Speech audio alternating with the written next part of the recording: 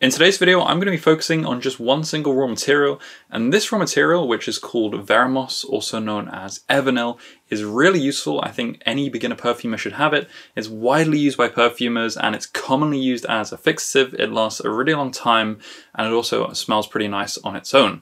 So stay tuned to find out all about Evernyl or Veramoss. This video is sponsored by Luxeterra, my online store where you can find all of the essential equipment for perfumery. Only good quality and good value for money products make the cut, and I use almost all of the products myself when making perfumes for my brand. To browse the full range of products, visit www.lux-terra.co.uk or click the link in the description. So, like I said, this raw material has two names. One of its names is Evernyl, and to be honest, this makes a lot of sense because it just lasts such a long time, hence Evernyl, a bit like everlasting. And Veramoss, its other name, also makes sense because it's actually found naturally in oak moss. If you don't know what oak moss is, it's a lichen that's commonly found on oak trees throughout Europe and some of North America, and this stuff has been extracted and used in perfumery for ages. And this used to be used a lot, especially in traditional fougere and chypre perfumes. However, more recently, it was actually discovered that something inside of it, atronol, and another thing called chloroatronol, are very allergenic. In fact, these two things contribute to about 20% of all fragrance allergies. As such, the IFRA, the International Fragrance Regulatory Association, they've actually gone and restricted it. So you can now only go and use 0.1% of this oak moss in your final perfume. However, this Veramoss is unrestricted, and Veramoss, it turns out, is actually not only naturally found in oak moss, but it's commonly accepted that Veramoss is the principal odor component. Essentially, it's the single molecule which contributes the most to the actual smell of that natural. So if you were going to pick any one aroma chemical to go and replace oak moss, then this would be the one. Now, Evernyl is actually a solid powder, so if you go and buy some 100% pure Evernyl, don't be surprised to just get a big box of powder. If you want to make it into a liquid, then you have to go and dilute it with something else like perfumer's alcohol. In order to do that, you'll need a spatula and a scale. So if you don't already have one of those, or you don't know how to make dilutions, then do check out my video on how to make dilutions for perfumery. Anyway, that fact that it's a solid isn't all bad. Actually, the fact that it's a solid is part of the reason that it lasts so long and that it acts as a fixative. One way you can imagine it is kind of as if this part of the raw material, when it's on your skin, because it's more like a solid than a liquid, you can imagine it, say, evaporates a bit less quickly. So basically, you can imagine it as pulling the other components in your perfume down and sticking them to your skin just that little bit longer. Anyway, like I already said, oak moss itself used to be used quite widely in chypres and fougères. These are two of the main traditional genres of perfume. That probably is part of the reason as well that perfumes containing oak moss, and also by extension Veramoss, do have a little bit of a traditional smell to them, I find, at least if you use quite a high dose.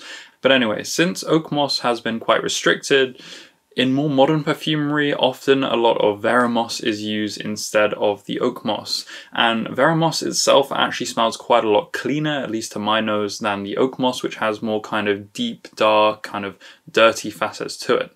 Now, as far as it's actually used in perfumes on the market, well, it's so common and widespread that pretty much you will find it just about anywhere. However, some examples are Chanel No. 19, Polo by Ralph Lauren, and also Cool Water by Davidoff. Now, one perfume which is famous for using an overdose of this Evernyl is Baccarat Rouge, which is a very popular niche perfume at the moment. And if you go and look at the GCMS, that's the kind of analytical or a lab's interpretation of what is inside that perfume, you'll find that it looks like about 10% of that formula, 10% of the perfume is just made of Evernyl, which is really a higher amount given how strong and powerful this raw material can be. So enough of that, why don't we actually go and smell it for itself. So I've got a bottle right here of Veramoss at 10% dilution in alcohol.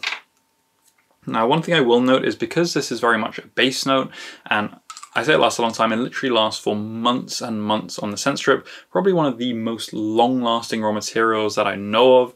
Only a few other musks and potentially a couple of other things last that long. But because it's a base note, we won't necessarily be able to smell too much straight away on the scent strip. So what I'll do is I'll leave this and I'll come back in 5 minutes and then I'll let you know what it smells like. Anyway, so it's been 5 minutes and now I'm back, and the ethanol has mostly evaporated from the scent strip, which means I should now be able to smell it quite a bit better. So if we go and smell it. So I really do actually quite like this smell, and it's probably one of my more preferred base notes in perfumery, at least how it smells on its own. And when you smell it on its own, I think it's got, well, to me, what it smells of is this kind of, I would say it's a bit of a like kind of magical forest kind of smell. I don't know if that's just partially a connection that I've made due to it being called Veramoss and found in oak moss, that kind of thing. But I do think it has this quite unique kind of, I would say, a fuzzy smell to it. But it's also got a sweetness to it. It's like a kind of fuzzy, mossy sweetness. It's something that's really different, but to me it's just very inviting and kind of quite a comforting kind of smell. Now what I will say is that when you go and start putting this into perfumes, unfortunately, at least from my perspective, it doesn't seem to hold on to its same kind of, let's say, magical forest smell. It seems to often make the perfumes veer much more towards kind of traditional, powdery, barbershop perfumes, that kind of thing. And I guess that does make sense since it's found in the oak moss, and that was traditionally used in all of those fougères and chypres, which are associated with, you know, a traditional kind of barbershop fragrance, that kind of thing. So it does make sense. Now, one thing that I do quite like is its accord with labdanum, and you'll be interested to know that Veramoss is also naturally found inside of labdanum, so potentially that's one of the reasons that they go well together. But this is just something I discovered, possibly because these are two of my kind of favorite base notes, so it makes sense to kind of put them together. But they both have this kind of, at least to my nose, this kind of incense-like or kind of mystical quality to them, and when you put them together, it just makes a nice smell. I would try it yourself and see what you think. Maybe you agree with me, maybe you don't. Now again, this combination in a perfume, you do have to be careful with it because it can also make it smell a little bit papery depending on what other things are in there. So it's just something to experiment with. Now, I also remember when I did the podcast with Sarah McCartney a few months ago, she said that her rock pool accord is actually doing a 50-50 blend of Veramoss and Cologne. So if you're interested in making a rock pool accord or some kind of aquatic fragrance, then you could also try out that one as well. Finally, what I will say is often you need way less of this stuff than you may think. When I was a beginner, I was putting loads of this stuff in my perfumes, but often they were ending up quite cloying and powdery, and I was wondering why, and it was because of the amount of this stuff that I was putting in.